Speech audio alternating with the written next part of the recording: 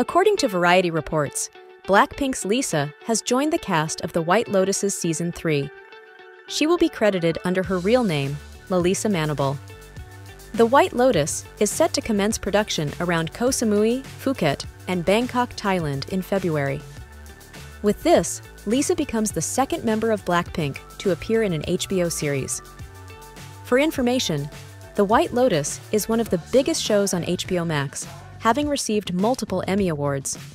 This is a significant and exciting development for Lisa to be a part of Season 3.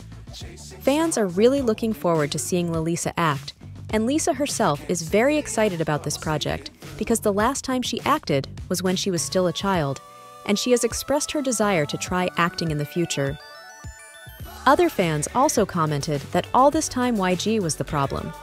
I mean, only a few months after Lisa separated her solo career from YG Entertainment, she immediately landed an acting role in one of the biggest shows on one of the largest streaming platforms in the US.